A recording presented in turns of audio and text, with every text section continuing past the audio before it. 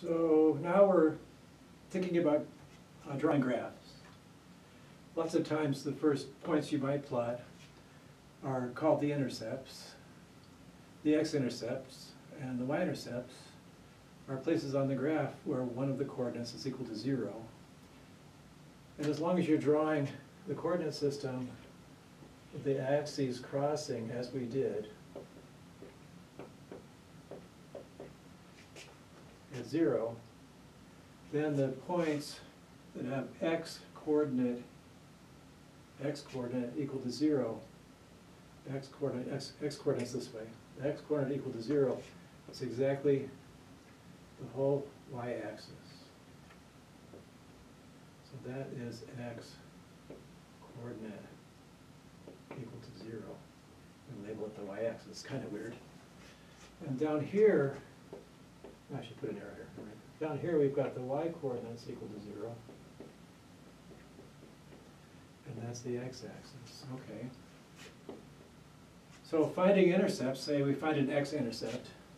The x-intercept, the y coordinate is equal to 0. So the x-intercepts are on the x-axis.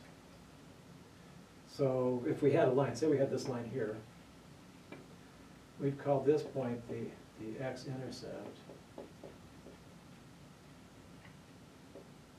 And the x-intercept is called the x-intercept because it's intersecting or intercepting the x-axis at that point. And up here, where it crosses the y-axis, we would call that the y-intercept. So if the graph's the graph of a line, you're only going to have one intercept. I suppose you could have a lot of intercepts at a vertical or horizontal line, but most lines are just going to cross the each axis one time.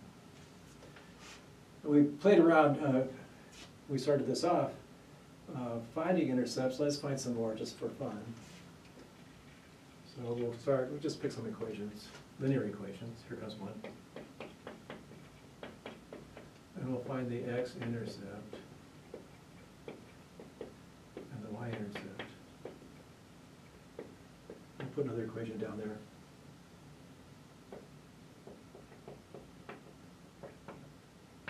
Like that.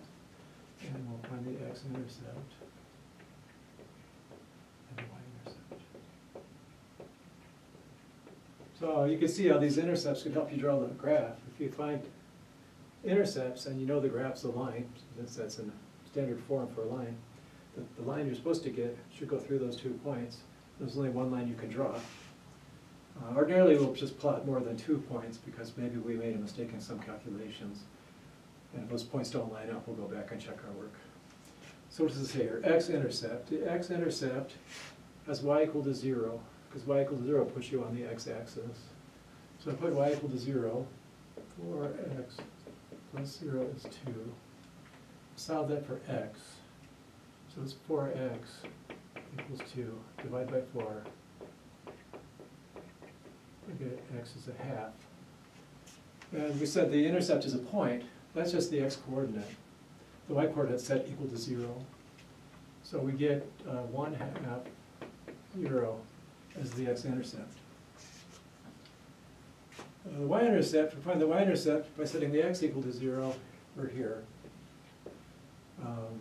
4 times 0 plus y equals 2. And 4 times 0 is just 0. 0 plus y is just y.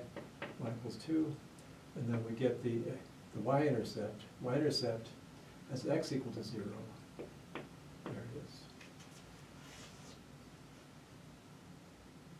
And then another example, we'll just see what happens here. We set y equal to 0 to get the x-intercept.